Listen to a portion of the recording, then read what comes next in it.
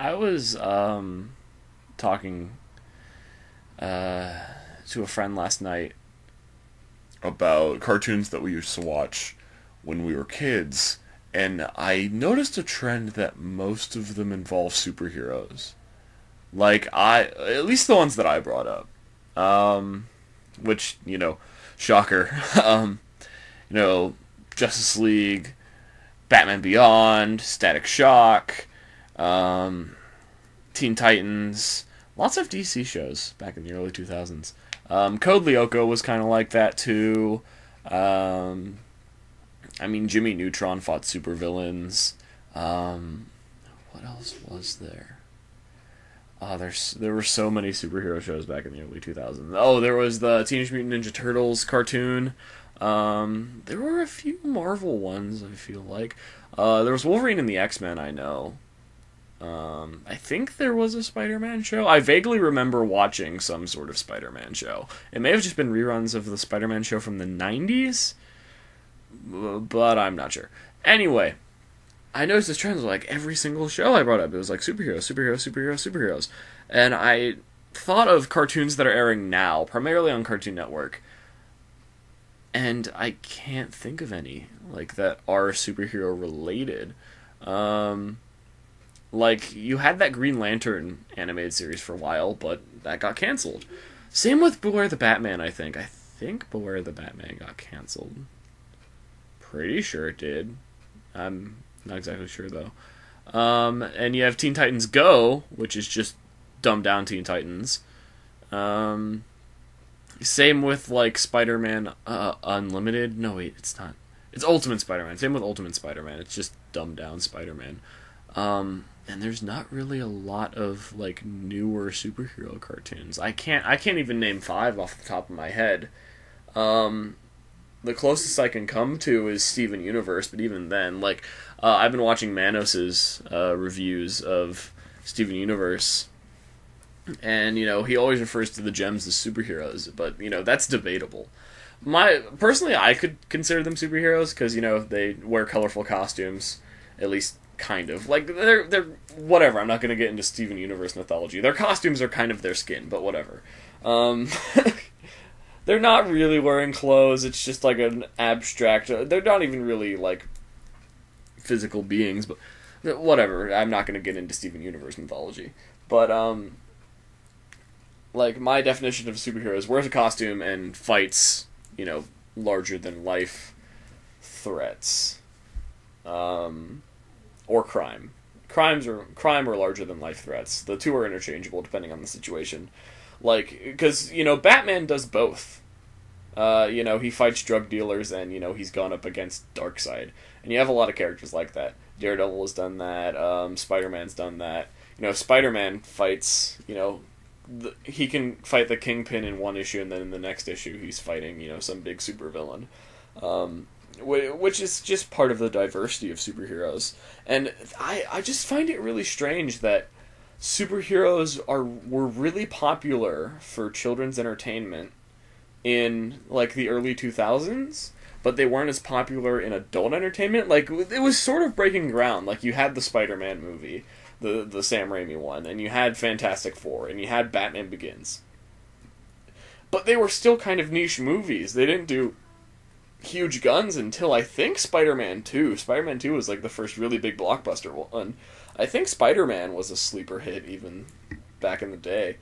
I know Batman Begins was a sleeper hit. Barely anyone talked about it. I had one toy, and I didn't even see the movie until later in my life when The Dark Knight came out, and I was more mature and could understand it. Because, when Batman Begins came out, I was, 7? Yeah. And now we kind of have the reverse of that. We have a lot of adult entertainment that's centered around superheroes. We have the Avengers. A lot of live action stuff, that's more geared towards an adult audience. We have the Avengers. We have Arrow and the Flash on TV. We have the Daredevil Netflix show. We don't really have much from non-Marvel and DC things, but that's neither here nor there. And then in the cartoon realm, in kids entertainment, there's not that much. If anything, there's just not a lot. And I'm just wondering why. Like, because that's the beauty of superheroes, is that there's such a diverse character umbrella. Is that you can do gritty crime centric stuff, which I think was the mistook step with Arrow. As much as Arrow is awesome, I think it's weird that he has to fight a supervillain every episode. Because Green Arrow doesn't really need supervillains. In the comics, he just fights politicians and drug dealers. Like, that's Green Arrow. And just take a look at the TV that we have going on now that's superhero centric. You have Arrow, which while it has supervillains, it's more not like realistic supervillains, but they're grounded in the sense that, Clock King is more grounded than Gorilla Grodd is grounded. And, on the opposite spectrum, you have The Flash as, a beautiful segue of conversation as I've made that. On the opposite spectrum, you have The Flash, where he's fighting, supervillains, like larger-than-life supervillain characters. Like, all the metahumans that he has. And you have Agents of S.H.I.E.L.D. and Agent Carter, which are spy shows. And you have Daredevil, which is also kind of the go-to thing is gritty street-level stuff, but you can do so much. And, I've always thought that, if you had a sci-fi show that was Green Lantern, like on the Sci-Fi Network, or a network like that, because, sci-fi has this kind of stigma of, they're the Sharknado people. Like, it's just Asylum movies. But it's not like that. Like, they had Battlestar Galactica for a while. I'm pretty sure that was a sci-fi original series. But if you had a Green Lantern show that was on sci-fi, you could do that and have a space odyssey, and it's still a superhero show. And, you could, who else? You could have Aquaman or Thor or Wonder Woman, and you could have these epic, broad-spanning fantasy stories, and they all fit into different kinds of genres. You can do high-concept science fiction, crime fiction, fantasy. You can do all sorts of different stories. My mind is blanking on different types, but you get the point. And,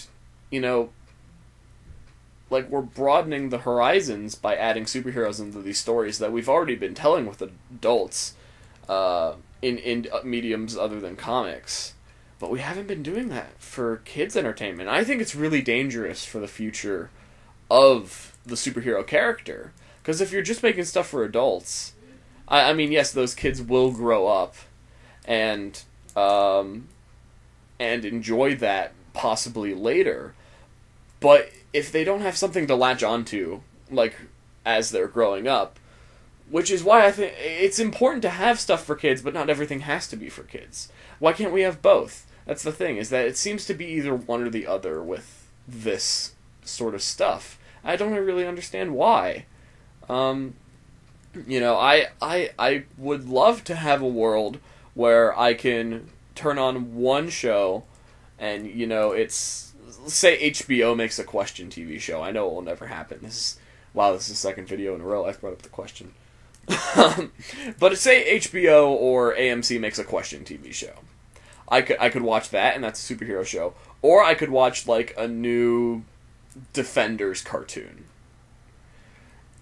Or a Fantastic Four cartoon, because I think Fantastic Four is much more suitable for cartoons than it is for live-action films, but whatever. And it could be on the same, I could just flip a few channels and it would be on the same airing slot. And I really like that idea, but we've never really had something like that. At least something really broad. Like, it seems to be either a lot of... it seems to be like, a tipping balance where less of one equals more of the other. And I'm just like, why... Or the other way around. More of one equals less of the other. And I want more of both, I want more live-action, serious portrayals of superheroes, but I also want more, lighthearted, but still, like, family-centric. That's the thing, is that when you add the kid, thing to it, it automatically adds this connotation to what you're making, where it's like, oh, it's just for kids. I don't feel like watching that, it's for kids. But when you have like a more family oriented like Fantastic Four cartoon, where it's like it's like the Bruce Timm DC animated universe, where you can deal with more darker themes. That can work. It just seems like a no brainer to me, but studios don't really want to do that. I don't know. Just like why aren't there more superhero cartoons? I just want more. I mean, we have the live action shows, but I want more cartoons. I like my cartoons.